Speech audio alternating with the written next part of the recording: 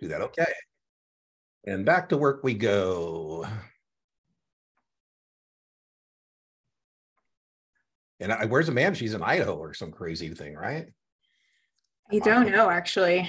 Yeah, I think she went completely like off the grid. I know she's in my heart here recently, because for years, I mean, we haven't done it in 10 years, but for years when she was growing up, and even, probably more than a teenager, but probably 10 years, we did Thanksgiving and Christmas together. So Facebook, Facebook shows those pictures again. Yeah. Here's your 10. I go, oh my God, that was 10 years ago. Oh my God. Okay. So special features of mutual funds. So we said the number one reason people buy mutual funds is to get professional management, right? I mean, who knows more about managing money, BlackRock or Joe Sixpack? Now, BlackRock. So that's a way to avail that. Now, in the mutual fund side of that business, right, this is a way for those folks to get access to that. And we said professional management, diversification, ease of ownership. Okay, so if we didn't have this next thing, again, this is testable. If we didn't have subchapter M of the tax code, what would happen is the corporation would make money, pay a tax on its earnings, pay a dividend to the shareholders, who would then pay the tax. And then the fund would distribute that to the shareholder. My God, the money would get taxed 3 times. So Chevron makes money, pays taxes. A BlackRock mutual fund owns Chevron. And then they would pay taxes and then pay that out to the shareholder. We pay tax again. The IRS has been kind enough to say that as long as the mutual fund passes through 90% of its net investment income, they've been kind enough to say they'll wait and get that from the shareholder. Now, I think a great mnemonic for this is DIE 90. DIE 90 is a way to remember how this works, right? So the dividends from the stocks in the portfolio, plus the interest on the bonds in the portfolio, less the expenses, we're going to pay out 90%. So a good way to remember it is DIE 90. Now we have another investment that's very similar. It provides professional management, it provides diversification, and it too passes through 90% of its net investment income. You know that other investment vehicle that is kind of like this? Is it a DPP? It's a REIT. A REIT. Okay. I always get those ones confused. That's okay. That's okay. So not going to be a lot of questions on that, but let's just briefly talk about the testable distinction. In a direct participation program, Sophie, testable, you have flow through of both profits and losses. So a direct participation program known as a partnership, you're going to have a flow through of both. That's the only one, by the way, where there's a flow through of the profits and losses. That's it. None of the other things work like that. And so in mutual funds and REITs, it's not flow through of profit and losses, it's flow through of income only. Right? So just be careful when you're reading that question. So that's a common thing, by the way. I don't know if it makes you feel any better. It's a common thing people get confused about, but let's make sure you're unconfused. Yeah. And RELPs fall under DPPs, right? They're limited partnerships. I'm sorry? RELPs fall under DPP. Yeah, I love it. That's what RELP stands for, Real Estate Limited Partnership. Okay. That's what the LP is for, right? So maybe we'll get that. Maybe we'll get there today. Maybe we won't. By the way, it's like margin. So me was making some smart decisions here as we come down to back 9. I'm so pleased that you didn't say what a burn up, an hour on margin. Listen, I just had somebody spend, got an hour tutoring, and all we did was stuff she's never going to see on the exam. I mean, I don't mind. It's her money. She went long the tutoring session, right? She paid the premium. It's her choice. But, I wish, she would have. There were other things I think would have been more productive, but hey, I told you, once you get it, though, you get it. So partnerships are very similar. So 2-3 questions max on partnerships, 2-3 on margin. So you really want to stay on the broad avenues and highways where you can get lots of points, right? So that previous hour was target rich, and this is target rich too, right? So we're not talking about anything that, is not something that, you're going to be able to get some points on. Okay. And I think, I recall, we don't need many points here, right? Now, there are some disadvantages of mutual funds. So let's just talk about if I bought Google at the IPO price of 85, I wish. And, Fidelity bought, 10% of Google at the IPO price, and they still own 10% of Google. Wow. Now, as an individual investor, Sophie, I am in control of the tax consequences of my investments. The capital gains tax is a transaction-based tax. And the easiest way not to pay it is not to transact. Now, if I'm just sitting there and watching my Google stock go up, that's not taxable. What's taxable is I then say, I'm going to sell it, right? Then we take the proceeds minus the cost base, and I owe taxes, either long-term or short-term. Now, while my investment mind might say sell, my tax mind says, oh my God, if I sell that stock, I got a huge capital gains tax. And I could choose to, not. In a mutual fund, I'm not deciding when it is time to sell a security, right? In a BlackRock mutual fund, it's going to be the portfolio manager that decides when to sell. And that means I could end up with a capital gains distribution. So the long term is going to be distributed no more than annually. So if I'm in a BlackRock mutual fund and the portfolio manager sells, those capital gains distributions are going to be sent to me. Now remember this, even if I reinvest them, I still owe what? Taxes, right? Even if I say to BlackRock, I don't need the money, just put it back into the fund. I owe taxes on that. Now, the holding period, so remember, if you're at risk for more than 12 months, you qualify for a long-term capital gain.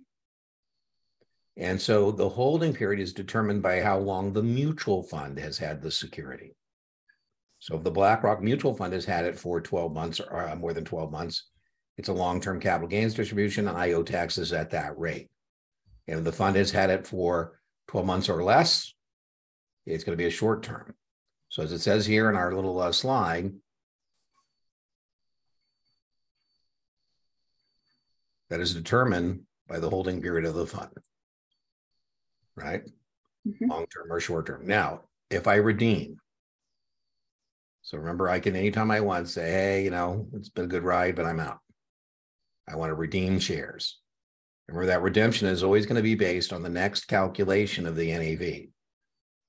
And that is going to be based on my holding period of the fund shares themselves. If I bought the mutual fund and I've been at risk for more than 12 months, it's a long-term capital gain. If I bought the mutual fund and I have not been at risk for more than 12 months, it's a short-term gain.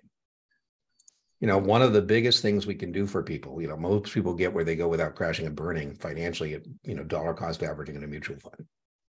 So I say, hey, Sophie, do you have fixed dollars you can invest regularly? Can you give me like $100 a quarter? The neat thing about dollar cost averaging, Sophie, is you'll end up with a lower average cost of the underlying shares because you're going to be doing exactly what you should be doing, which is buying more shares when they're low and less shares when they're high. And so I got a question on that and on the test, and I was sitting there trying to think the distinction was between the words cost and price. Yeah. Like which would be lower. And it's definitely on the test. So let's just slow down here. We want to, hoover up all the questions we can. So I was talking about taxes, but before we do that, let's just talk about dollar cost averaging, because this is where this comes up most often. So there are 3 test questions about dollar cost averaging. The first is what makes it work. So for this to work, and I told you this is a go-to move to get where you're going financially, right? Dollar cost averaging. I need to get the client to agree to give me fixed dollars invested regularly. So that's what will make put this thing in motion. So $100 every month or $200 every quarter, whatever the case may be. It makes sense also because, not testable, but a lot more people get money in drips and drabs than they get like a lump sum. I mean, it's more likely I'm going to be able to bump into somebody who has $50 a month or $100 a month or whatever the case may be. And then test question number 2 is we're going to end up with a lower average cost, and this sounds like what you got jammed up on, than the underlying share. So we're going to have a lower average cost than the average share price. And our last test question is that doesn't guarantee a profit. I'm going to show you an example here in just a sec. And that's our 3rd test question. And let's get running out of space here. Let me just make a smaller font. That'll take care of that. There we go. Boom. And then our 3rd thing was by the way, there's 2 nasty words we never use in the securities industry. One of them is approve and the other is guarantee. So we don't ever tell somebody that there's a guarantee or approve. So let's say you give me $100 every quarter. So test question number one, we have now set this in motion.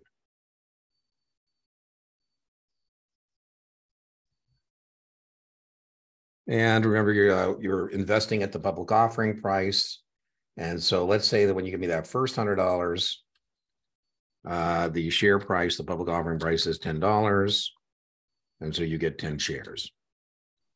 And let's say the next time you give me $100, the share price is $5. And you get 20 shares. Now, as I said, that's kind of a nifty thing. You're doing exactly what you should be doing, which is buying less shares when they're high and more shares when they're low. You're cutting back on your purchases when they're high. It's kind of like going into a grocery store, right? If they kept marking up the prices at some point, you'd say, you know, I think I'll cut back here. So now it goes back to 10.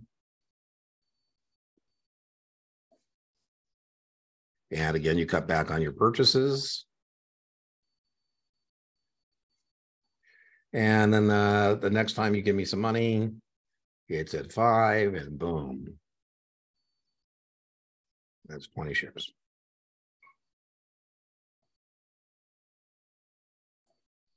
Okay, so we end up having a average share price here. If we take the 10, the 15, 20, 10, 5, that's going to be 30, and we divide by 4. So I'm going to get on my calculator. I told you I'm terrible at arithmetic. So if somebody offers me a calculator, I say thank you very much, because otherwise I'm going to mess up. So I'm going to take 30 and I divide by 4, and we find out the average price was $7.50. So here, and by the way, what I can do in my taxes, if I liquidate all these shares, that's kind of what kicked off this discussion, right? Is that my average share price was $7.50, but my average cost is going to be lower than that. Okay, so that we did that. We took 30 and we divided by 4, and we came up with $7.50. Okay, now let's see what we ended up paying. What is our average cost? So the way we do that again is we take what we've got here. We spent $400. Let's get a different color. And that $400 acquired for us 10 shares, 20 shares, 10 shares, 60 shares. So we're going to divide 400 by 60. And we find out that our average cost is $666. Sign of the devil, that's not good. So that's our average cost here.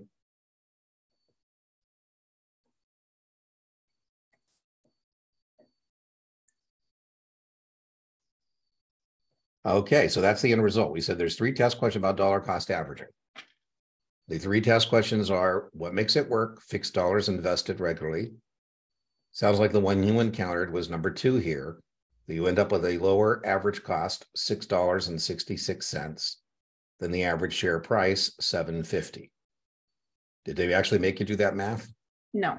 Okay. It's just And the third thing doesn't guarantee a profit. Now, if we're not going to sell all these shares, so, you know, you say, hey, Dean, which shares should I sell? I said, well, Sophie, I would suggest with the stock at 5 right now, we sell the shares or mutual fund shares that we got at 10 so we can have a loss. And you say, well, gee, that sounds like that's a pretty nifty thing to be able to do. I go, yeah, that's called share identification. Now, the test question is, if we can't identify the shares, the IRS is going to impose upon us FIFO. That's testable. Whenever you get a tax question, you always want to answer what yields the most to the U.S. Treasury. Whatever yields the most to the U.S. Treasury, that is the right answer, right? So, you know, whatever generates the most. So it's testable to know that we can choose average cost, share identification, whatever we'd like. You know, if we want to choose average cost, we sell all of them. We could use this number if we wanted. But if we can't do it, we don't keep good records, the IRS is going to say, no, it's FIFO. Suitability. So why do people buy mutual funds? Why do people buy mutual funds? Well, we said they buy mutual funds for professional management, diversification, and ease of ownership. And we have as many different types of stocks as we have. That's how many different types of funds as we have. So we have growth funds, we have value funds, we have income funds, we have growth and income funds, index funds. So I'd say, you know, I think it's a waste of time and energy and expenses to try and beat the market. I say, you know, what I believe in, Sophie, is called the efficient market hypothesis. You know, I believe that everything to be known about a security is known. And that means, test question, I'm a good prospect for a mutual fund, index mutual fund, right? Where I'm willing to accept a market-based return. Right. So they give you some song and dance about this person telling you they don't believe in the markets, try to beat the market, you know, and you would say, okay, well, let's get you an index fund. You know, listen, you guys are a huge money manager, but so is Vanguard. And a big part of Vanguard's presentation is in a lot of their portfolios, they never underperform the market. And the reason they never underperform the market is because they are the market. It's an index fund, and whatever the S&P does, that's what the fund does, right? So now, a specialized sector fund, test question, is the most aggressive fund we have, because this specialty fund is diversified, but only within its specialty, whether it be precious metals, or I gave you an example of a specialty fund, the Mexico fund, right? So it's diversified, but only within its specialty. So that's going to be the most aggressive one we have. Now, there's a fancy word for, you know, being aggressive and having lots of volatility. And so we would expect a specialty fund to have a higher beta.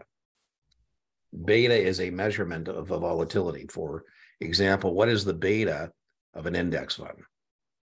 1. Should it be? Right up. Exactly, it's 1.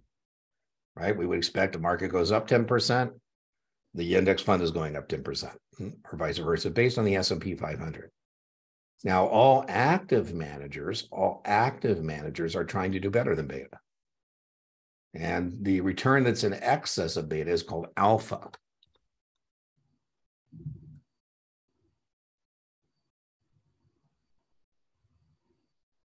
So, for example, if the beta is 1 and the market went up 10, but my fund did 13%, I'd say, Sophie, I have 3% of alpha.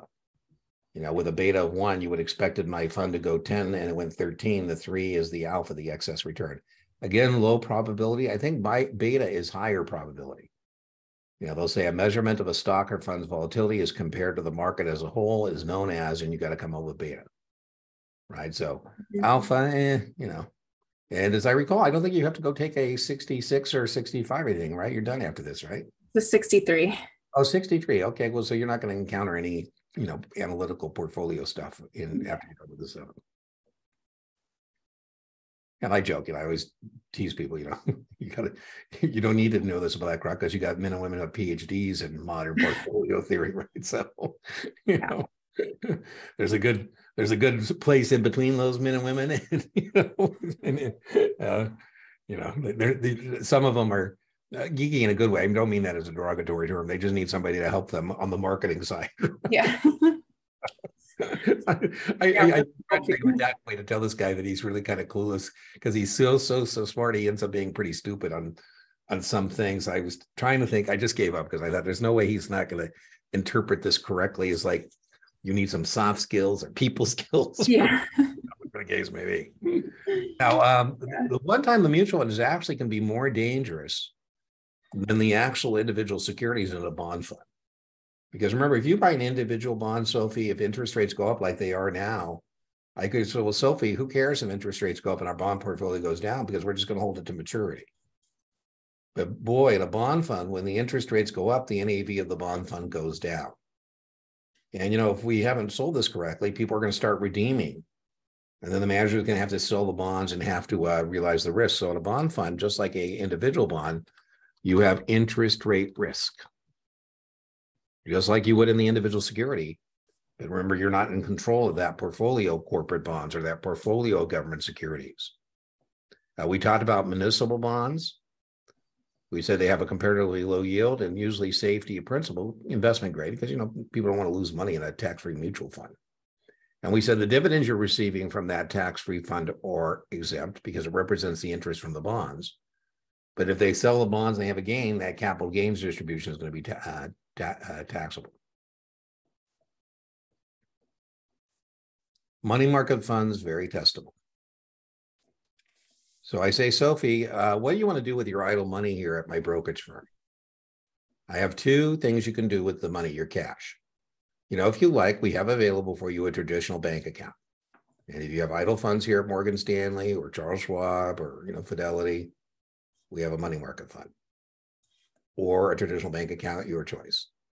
You say, Dean, what is a money market fund? I say, Sophie, that was on my Series 7. What's in a money market fund is high quality debt maturing in less than 12 months. Now, under the Investment Company Act of 1940, it's actually 13 months, but in, practice, in the vernacular, people would say less than a year. And that means you go like what? And I go, well, that was on my Series 7 too. So what would we find in a money market fund? What are some of the things we would find in a money market fund? I bet you BlackRock's money market fund has got hundreds of billions of dollars in it, right? Because when a portfolio manager of BlackRock sells a security, he's going to have cash. What's he going to do with the cash? He's not putting in a traditional bank account. My guess, it's going to go into a BlackRock, money market fund. So what would be in there? Are those like commercial papers? And right on. So let's just go slowly. So very testable commercial paper. You are correct. And commercial paper, you should know, is issued at a discount. And it has a max maturity of 90. Oh, no, I forget, 270 days. Yeah. By the way, I'm asking you to pick things out of the stratosphere.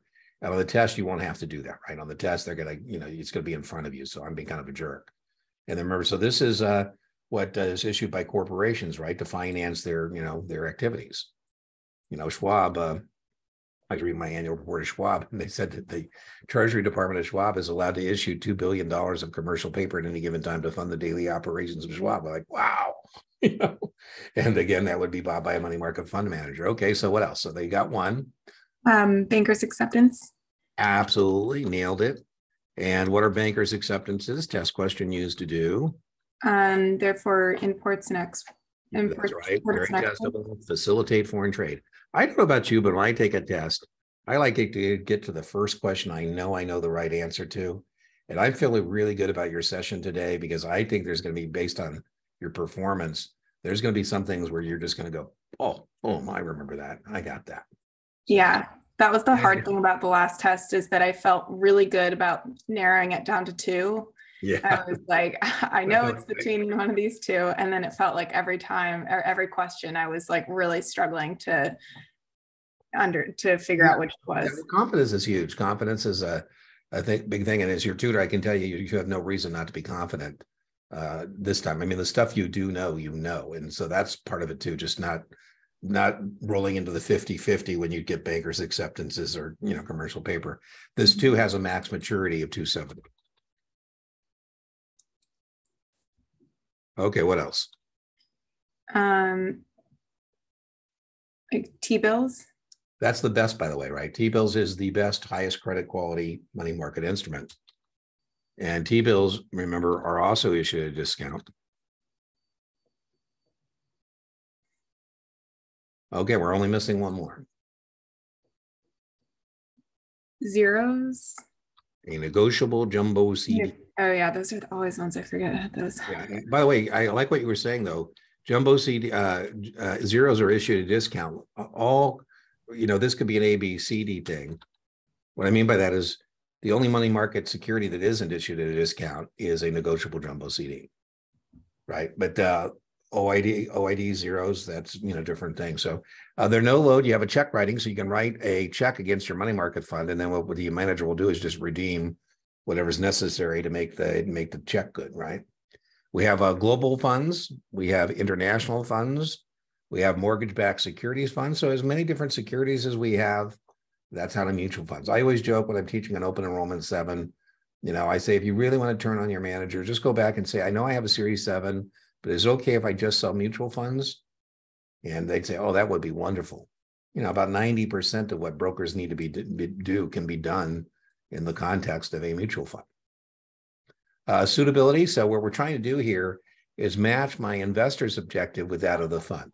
So it's kind of like tender for mutual funds, swap right or left, right? So I say, well, what are you into? I say, oh, well, I have a fund that has that same investment objective. It won't be exact.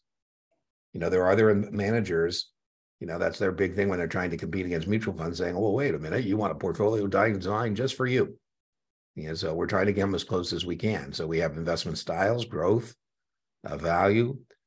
The minute we say something about a fund's performance, we better be able to say in our sleep, past performance is not indicative of future results. I say, Sophie, my crystal ball is broke. I don't know what's going to happen in the future. Yeah, but a lot of us use what are called hypothetical illustrations. So here's what they would look like had you invested in this BlackRock fund 5 years ago or 10 years ago.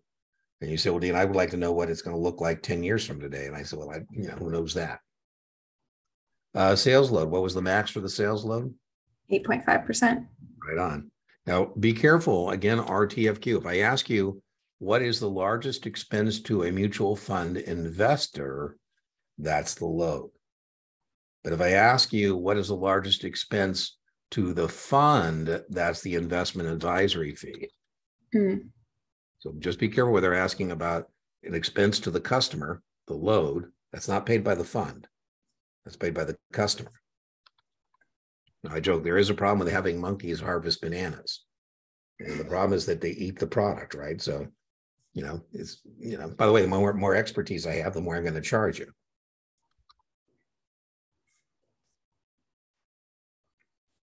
And the expense ratio. Now, that's not the only way to compare things, but, we want to know how lean and mean, how much of the money is getting eaten up, right? So we're not going to make you do anything. We're just going to ask you to recognize that's one of the considerations in the fund. I say, Sophie, I like the fund because they're lean and mean. They have a lower expense ratio. I think it was like charities. My father is a missionary and he has a orphanage called Sparrow's Gate. And I tell you, his expense ratio is 0 because, I have to tell him, Dean, my dad's name is Dean as well. I say, listen, nobody expects you not to, have expenses, Dad. Now sometimes I'll take him a nice dinner and he'll say, well, we could put this in the orphanage. I go, no, you're going to have a nice dinner. You're going to enjoy it. We're going to spend a lot of money. It's not going to the orphanage. But, I saw some guy on TV telling me whether he's going to tell me where, if I sent him $1, where it would go. Well, I'm interested. My goodness, by the time he got done, it was like 30 cents in expenses. So only 70 cents got where he was trying to do something. And I got a problem with this theology because I sent him a letter saying, I think that's kind of outrageous that it takes you 30% expenses to get the money to where it's supposed to go. And anyway, he said, well, it wouldn't get there without me. I said, now I got a problem with your theology. Really? God needs you to move money from point A to point B. Now I got a theological problem with you. So it's not the only consideration. It's just one of the considerations when considering whether to buy a mutual fund. By the way, tenure is important as well because we want to know who to hold accountable, right? So I joked, Bill Gross has left the building. So a big part of the track performance of the PIMCO funds is based on Bill Gross. Now, that could be good news or bad news. I can say, well, Sophie, that guy is gone. We got rid of him, right? So, in other words, how much of that track record is, attributable to whoever it happens to be. In your case, I guess it'll be when Larry Fink leaves the building, right? Who knows when he's doing. That'll be a day where we'll say, okay, well, that was a good ride.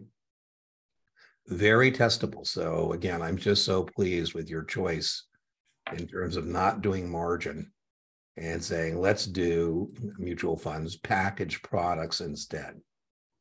So once again, we're in a very target-rich environment. So what I mean by that is the most target-rich thing we did in our previous session was comparing and contrasting an open-end fund with a closed-end fund. And we said that's just hugely testable. Now we're going to contrast an open-end fund with an exchange-traded fund. And same deal, very testable. How are they different and how are they alike?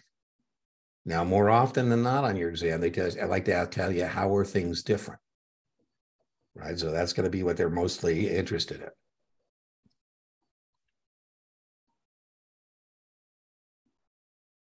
So ETFs are classified as open-end mutual funds. Who cares? Now, when I say who cares, I mean for test purposes. What we care about is they are continuously priced. So, Sophie, that means they trade like a stock. Remember, that is not true of an open-end mutual fund. Remember, the test question is, how are ETFs different from a traditional open-end mutual fund?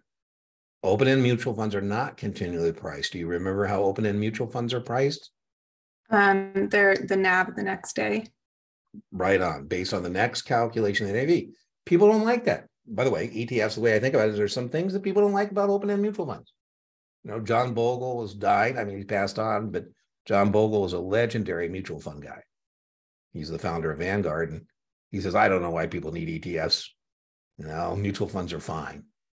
Listen, it's hard to, he has an appendix of people who have mutual funds with him since he started Vanguard and got a pretty good case, But say, John, you're just one of those old guys, man. That's no fun. They said once per business day, next calculation.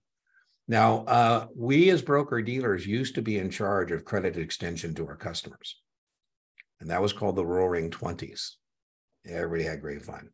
At the end of the Roaring 20s, there was a crash. And we passed 33 and 34 companion pieces of legislation. And 34 people and places said that Reg T, that's part of 34, is going to be given to the Federal Reserve Board. So the Federal Reserve Board is the one who says what things can be purchased on margin and what things cannot be purchased on margin. Very testable. Under Reg T, new issues are ineligible. That's a fancy word for saying they are not marginable. And so remember, open-end funds are continually offering new shares to the public. And so that means you can't buy an open-end fund on margin. It's testable. It's considered a new issue 30 days from the effective date. So that means if it's an IPO or an open-ended mutual fund, after you've had it for 30 days, then you can actually, use it as collateral. So, a couple of test scenarios here. So I say, Sophie, I know we're doing the IPO and I know you have an indication of interest, but listen, we may not be able to get the stock through the primary distribution because who knows if we're going to be able to get to that allocation. So, but Sophie, what I want to talk to you about is we don't get it through the allocation process. It's going to be trading on New York and we can just, buy in the secondary market. So let's talk about that. If we miss out on 1,000 shares, we don't get an allocation of 1,000 shares in the IPO, we'll just buy it in the next day in the secondary market in New York. And so I call you that day, it's now trading in New York. And I say, hey, Sophie, as I mentioned, we didn't get the allocation we were hoping for. I'm getting ready to buy it. And you say, hey, Dean, do it at my margin account. I say, Sophie, no can do. I can't lend you money to buy a what? New issue.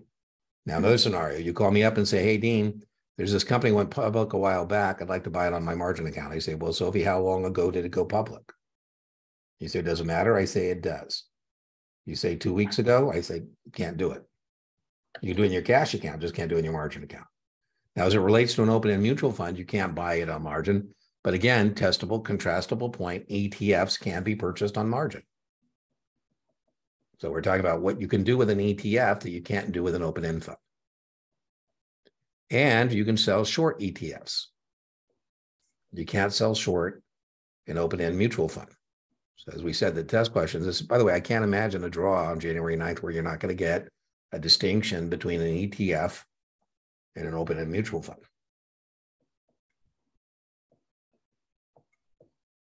So we're still talking about this contrasting difference. I told you that I don't have tax control of my investments in the Fidelity Magellan Fund. As I told you, Fidelity owns 10% of Google. And so when they sell the 10% of the Google, who knows, they may or may not sell, but it's not my choice. There's going to be a huge capital gains distribution.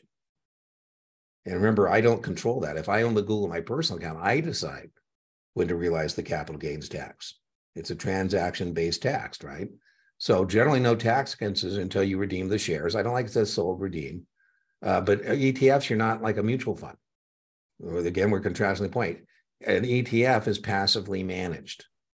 I should add for test purposes. There are actively managed ETFs, but for test purposes, they're passively managed. By the way, a huge part of BlackRock, as I mentioned to you, used to be what was called Barclay Global Investors, and they were huge in the ETF business. No surprise, guess who's number one in this space? BlackRock. I'm sure there's probably 5 or 6 money management categories in which you guys are, the top. It's not all it's cracked up to being, right? I don't think you guys are part of the evil empire, but boy, I have some progressive friends. I'm like, oh my God, listen, guys, that's, you just don't understand the business, so you probably have more of that problem in San Francisco. Anyways, lack of annual distributions known as the tax advantage over mutual funds, so they're more tax efficient. And so for the most part, since they're on autopilot, what I mean by autopilot, passively managed, are going to have a lower expense structure and operating costs. BlackRock can deliver this product at a much lower cost than an actively managed mutual fund. And then you pay commissions to buy and sell them. So it's more of a trading vehicle. ETFs are more of a trading vehicle than dollar cost average in a mutual fund.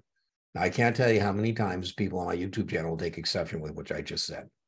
And they'll say, oh, ETFs can be bought for the long term. I go, well, listen, that's not what we're looking for on Series 7. We're looking on Series 7 for an answer that says dollar cost averaging in an open-end mutual fund is longer term, and day trading ETFs maybe not so much. You could own an ETF for the long term, but the person who took exception, I said, let's do a poll and just ask people how long they've owned their ETF. I bet you if we took that poll and an average, there'd be people who have had mutual funds much longer than they've had their ETFs. All right, companies' risks. We said, what are the benefits of mutual funds? Investment companies, you have a choice investment objectives. It's easier to own a mutual fund than individual securities. I'm going to get, if I have 10 securities, my God, I'm going to get 10 10Qs, 10 10Ks. It's just easier. We talked about liquidity. Anytime you want, what can you do? Redeem. And within 7 calendar days, with the next calculation of the NAV, poof, you got your money. Low minimum initial investment. We said that some funds let you combine your purchases for purposes of meeting a breakpoint. Some funds allow you to go from Fund A to Fund B without paying an additional sales charge. PS, when you do that, it's a taxable event. So assuming you don't have this mutual fund in your 401k, that would be a taxable event. Mm. These are what we call market risk, systematic risk, right? We had this idea that even though you're diversified, risk still prevails. So market risk means even though you have diversified the thing, you still have market risk. But market risk is also known as systematic risk, the tendency of securities prices to move together. And so, here we're saying systematic risk prevails despite your diversification. So just by way of reminder, we said there's a test question about how to avoid unsystematic risk, selection risk. We said diversify. And then we said that the easy way to do that is a mutual fund, but you still have systematic risk. Interest rate risk in a bond fund, right? Doesn't matter what bond you have. If interest rates go up, the bonds are going down, right? So you have interest rate risk in a bond fund. You have expense risk. Expense risk means, they're charging you 30 basis points. Now they're charging you 50. They're charging you 100. Who knows? And you have tenure risk. It depends on whether you have a celebrity portfolio manager. Some funds have the celebrities, and when they leave, that's going to be a problem perhaps, because the person who's responsible for that return, as I mentioned, this is either good news or bad news. It's just something that you need to consider, right? Tenure just means, American funds, for example, purposely does not have celebrity fund managers. Mm. And they use that as part of their presentation. And listen, you're not buying some celebrity person. You're buying a team of people that are managing money. Fidelity has had legendary portfolio managers like a guy named Jeffrey Vinnick. And, he says, hey, if you like me with all the constraints managing public money, you're going to love me with a hedge fund. I'm setting up a hedge fund, $50 million investment. And then the idea here is now the Fidelity Magellan Fund is rudderless until we find the next Jeffrey Vinnick, or whoever the next guy is. Be interesting to see, Fidelity's business model. I've seen they're kind of getting a little away from their old celebrity fund manager kind of model because of problems with them. Bill Gross, right? Bill Gross, we talked about him. He's a celebrity kind of guy. And we have who's her? Kathy Woods. Kathy Woods is a person who has an ETF called ARC, and she's kind of besides being a fund manager, she's also a celebrity, right? She's on YouTube and doing her thing. All right, let's clean that up. Rules and regs reporting mutual funds. So I just told you here, we're managing public money. So when we're managing public money, there's a regulatory framework that we don't have when we're managing private money, right? So mutual funds are managing public money. Hedge funds are not, right? Hedge funds are set up specifically to avoid all the rules we're talking about. So you can't buy securities on margin in a mutual fund.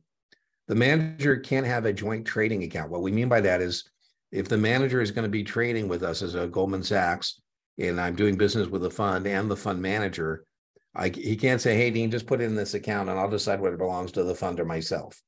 I go, no. We need to have two specific account designations, one for you and one for the fund. Now, PS, most funds would make the manager put his money into the fund so we don't have to worry about this. For the purchase on any security on margin, this is not including ETFs? No, yeah, it does include ETFs. Okay. ETFs can be purchased on margin. We're talking about a fund manager and an open-end fund. Okay. And a fund manager and an open-end fund buy securities on margin for test purposes. The answer is no. By the way, anytime I say for test purposes, it's a hint, Sophie, that in the real world, that's, may not be true.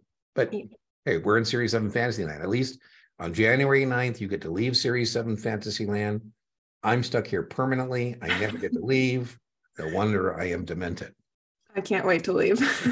Yeah, I don't take it personal, Sophie. On my YouTube channel, it's so funny.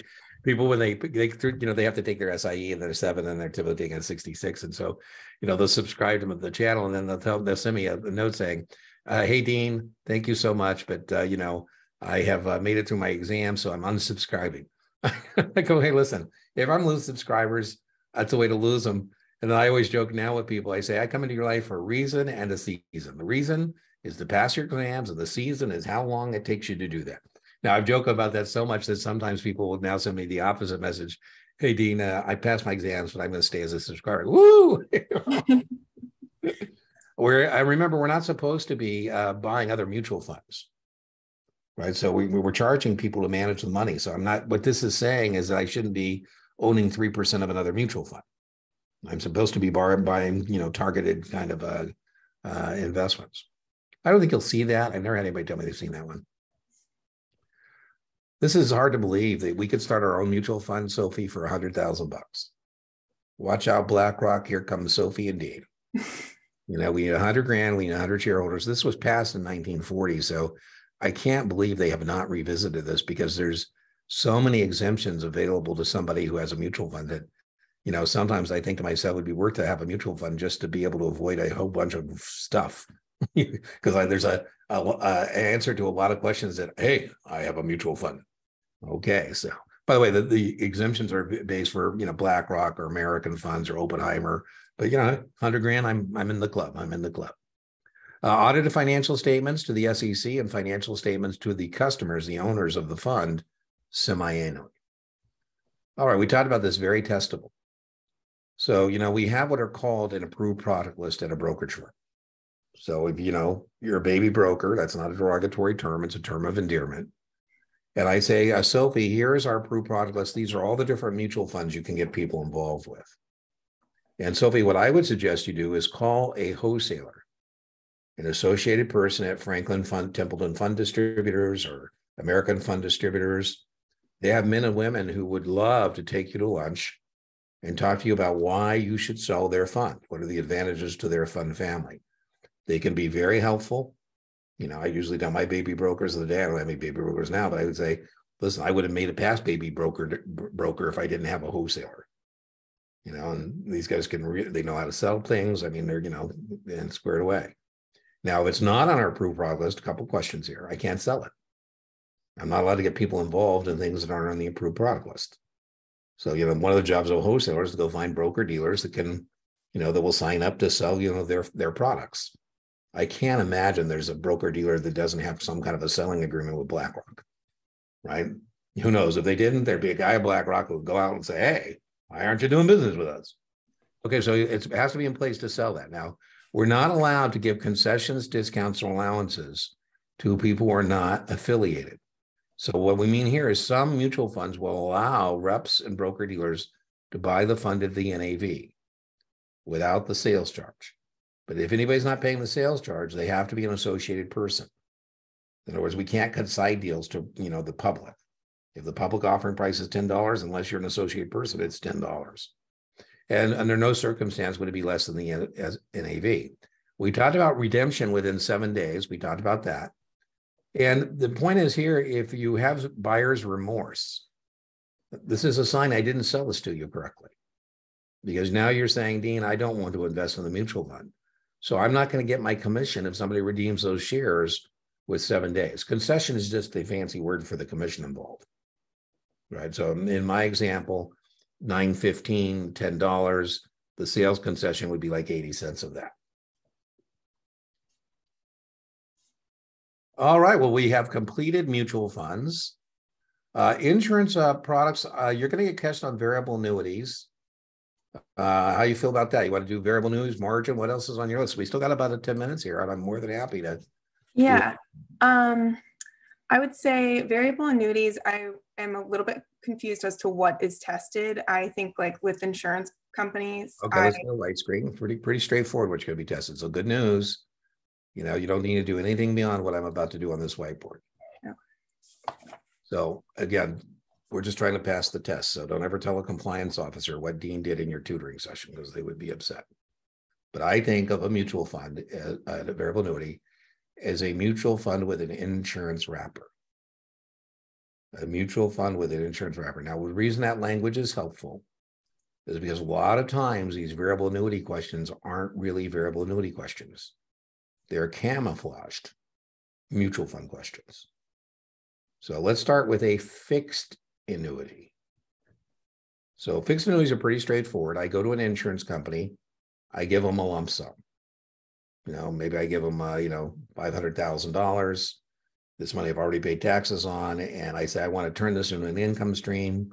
And they say, okay, here's what we'll give you every month based on this fixed annuity. Now I ask my insurance agent, how is this going to work? And they say, well, Dean, as an insurance company, we're going to take your $500,000. We're going to put it in the general account of our mutual fund. We're going to make investments. We're going to buy stocks and bonds and real estate. And we hope to make more than we promised you. You know, we won't be an insurance company long, Dean, if we don't do this math correctly about what we can expect to get off of the $500,000. But at the end of the day, that's not your problem. That's our problem. So first contrasting point, in a fixed annuity, that is a traditional insurance product, and the investment risk is assumed by the insurance company. And so, you know, you come back to me and you say, Dean, I figured out what you guys have been doing, man. You've been, taking my money and buying stocks and bonds and real estate and making way more than you promised me. I said, well, I don't think I misled you about that. I mean, are you willing to assume investment risk? So that's the first climb up the risk ladder. Somebody who says, I am willing to assume investment risk. I said, well, if you are willing to assume investment risk, Sophie, what we might want to consider is a variable annuity. And instead of putting your money into the insurance company's general account, we'll take your $500,000 and we'll put it into a mutual fund, which is called a separate account or sub-account. This is just a mutual fund. And what you're going to be buying in this separate account are what we're called accumulation units.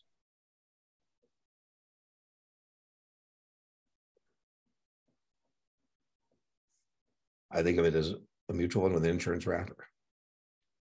So how often do we have to calculate the value of an accumulation unit? Once per business day. To say you have 6,000 accumulation units in a separate account intellectually is the same thing as saying you have 6,000 shares in a mutual fund. Now, in our example, you're giving me $500,000. And remember, that's money you've already paid taxes on. And so this $500,000 represents, remember, your cost basis. Anytime you turn money into an investment, hold on, that's Mom. I want to make sure Mom's okay because she's been.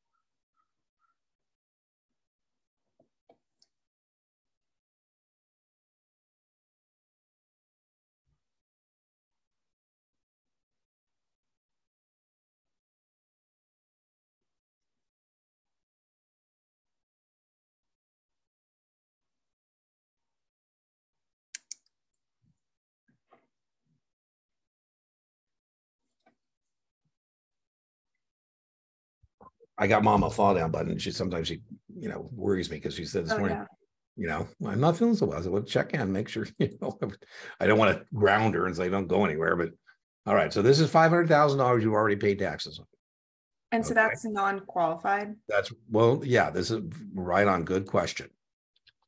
Right, so that's what non-qualified means. The only version of this that is qualified is where you're going to have a zero cost base. Is if you were an employee of a 403B or a 501C, right? Because those people get to use a type of a tax sheltered annuity. And your point, they would have a zero cost basis. And for them, that means everything coming out is going to be taxable.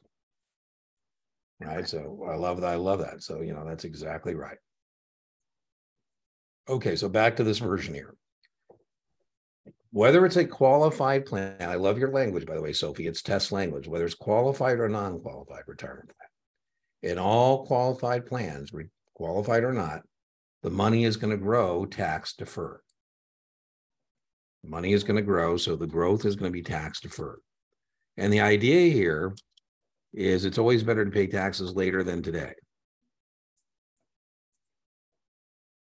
So remember, if you're in an open-end mutual fund, for example, in your personal account, not a retirement account, in your personal account, remember, even if you reinvest the capital gains distributions or the dividends, you're still taxed on it. But here, you say, hey, Dean, can I have my money? You say, no, you cannot. You say, well, that's a bad thing. It's a good thing. You have no constructive receipt. You must reinvest. And since you must reinvest, that money is going to go tax deferred. Now, in all qualified plans, if you don't want to pay a penalty, you have to wait till you're 59 and a half to get the money, right? Because if you get it before that, whether it's a variable annuity we're discussing now, qualified or not, or IRA, or 401k, you're going to have to pay a 10% penalty.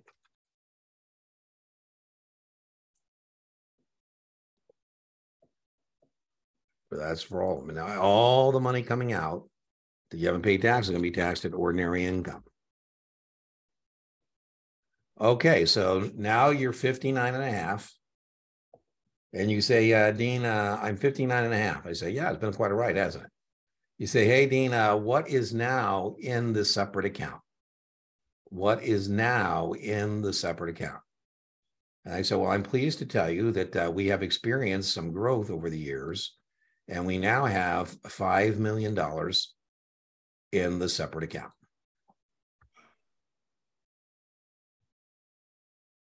Okay, now this is where it gets pretty testable pretty quickly.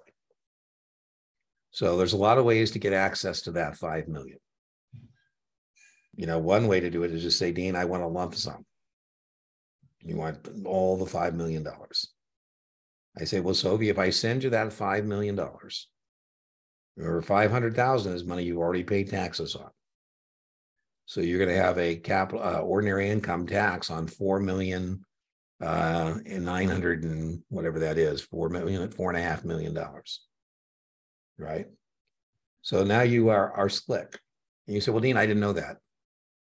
And I go, well, that's my bad. I should have told you that. The other way you can get access to that is to say, Dean, I want to do a random withdrawal. And you say, Dean, send me the 500,000 that I originally put in there. And I say, no can do, very testable. Remember we said, Sophie, you always answer what yields the most to the U.S. Treasury.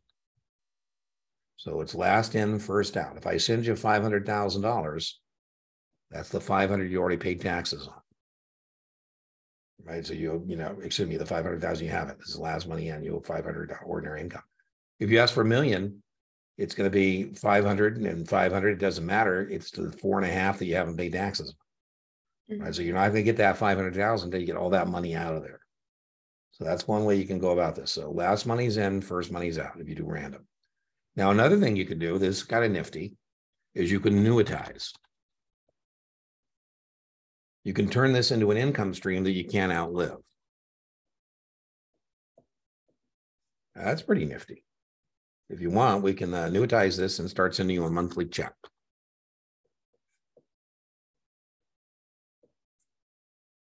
And you say, hey, Dean, what's my monthly check going to look like? I said, well, the first month, your check is going to look like $1,000. But once you get that, give me a call. And because I want to talk to you about how this check is going to be moving around. You said, what do you mean it's going to be moving around? Well, I say some months, Sophie, you're going to get more than 1,000. Sometimes you're going to get less than 1,000. Sometimes you're going to get 1,000, but you're getting a monthly check. By the way, kind of cool. You can't outlive this. Now I say, Sophie, do you just want to be paid for your life and your life only? Or do you want to be paid for your life and maybe a joint survivor? You got somebody else that you want to get taken care of? Because you can choose different ways to get this money in terms of the income stream.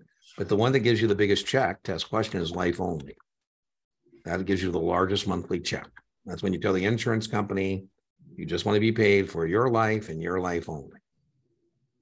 Now, by the way, that could be a good deal or a bad deal, depending on how long you live. I mean, as we joke, the insurance company has actuarial tables, and they'll look at your age and your sex, and as you're later, you're going to be paid less because we think you live longer.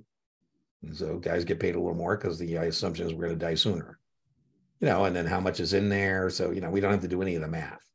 Okay, so here we go with the first check. Now I say, now remember, of that $1,000 you're receiving, 10% of it is not taxable, right? Because 10% of that represents the $500,000 that you already paid taxes on.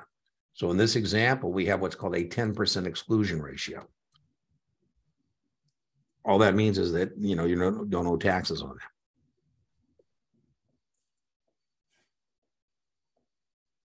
Okay, so you said, well, Dean, you were hinting about this check bouncing around. So yeah, I'm, as we said, insurance companies, so we've been joking in our time together about math geeks. And there are no bigger math geeks than actuaries. Actuaries are,